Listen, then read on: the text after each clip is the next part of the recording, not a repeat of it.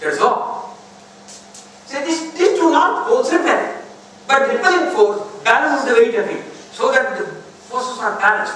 But that by itself will not allow it to remain there, it will topple down. So if you give it a spin, it will get stabilized. See, like a normal top, if you don't spin it, it will topple down. But if you spin it, it can be kept in a vertical position in the top heavy configuration. That's what's happening, you see. It's a very beautiful toy called a magnetic leviathan. It has become a popular piece in Europe. Possibly now it is available in India also. Sir Michael Berria, whom I referred to earlier, gave a very complicated theory of it. And he brought this to show to all of us in Roman Institute. That's where I saw this some 15 years ago. You spin it, check out that it is actually spinning in air, floating in air, magnetic levitation.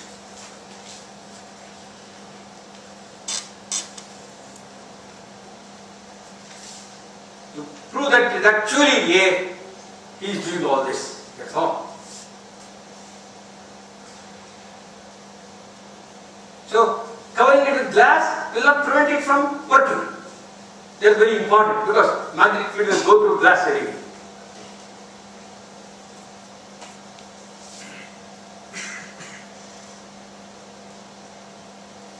Covering that way also will not prevent it from spinning high up in air.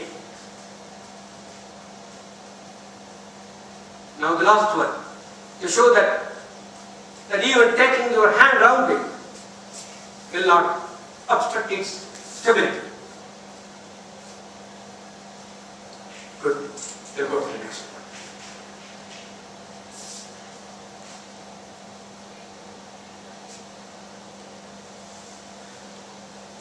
This is a remarkable illusion.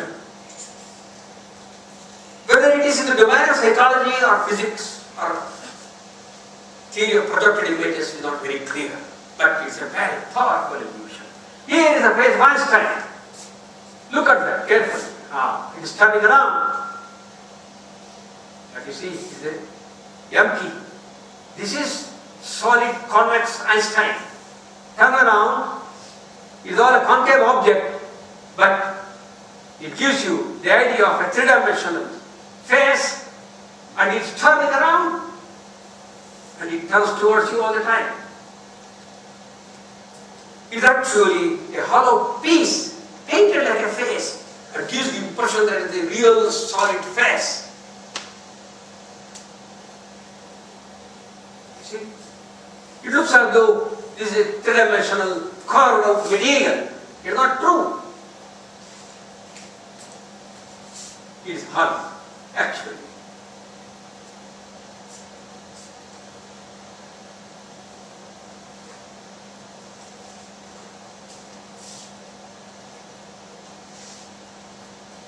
The eyes will be always towards you.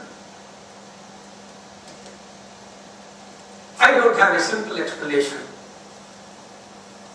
Often the explanations given are the domain of physics as well as psychology. Next, my last one, exactly like this, is not Einstein's face.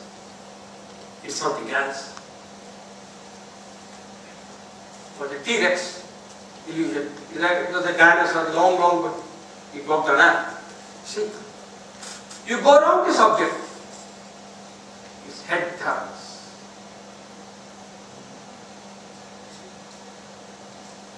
Actually, no one is turning its head. You go around it, its head turns. The man with the camera is going around that, and its head is turned. It's not just one. He has put 8 of them there. They all move in synchrony. See? As he goes around the table, the head turns towards the camera.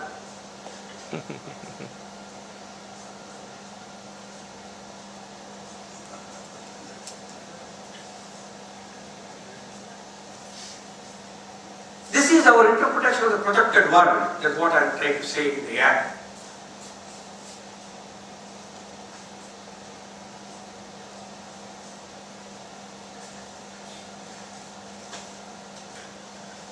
sorry, I have exceeded my time. This is my last one. You see, it's a very huge model of the same.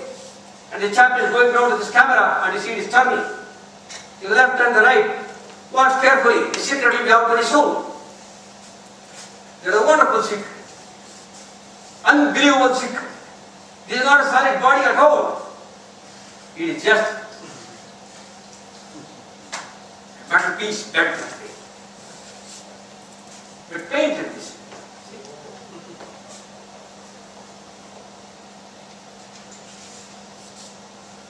See, it's just a metal piece. It could be made out of cardboard even. And its projected image gives the face of a dinosaur that turns around. Because we interpret the world as a projected world. It's like a abyss. Einstein's face. This is another example you see. A very powerful illusion. With that, my dear friends, I would like to stop my talk. Hopefully you have presented to you examples that are perplexing, counterintuitive, magic. I may not have explained all of them exactly in the language of physics, the convincing language of physics. But to a large extent, they overlap with what a physicist is supposed to know. I started from the most elementary, which a school student knows, and ended up with something that even working scientists do not know. That's how physics is perplexing even to this day.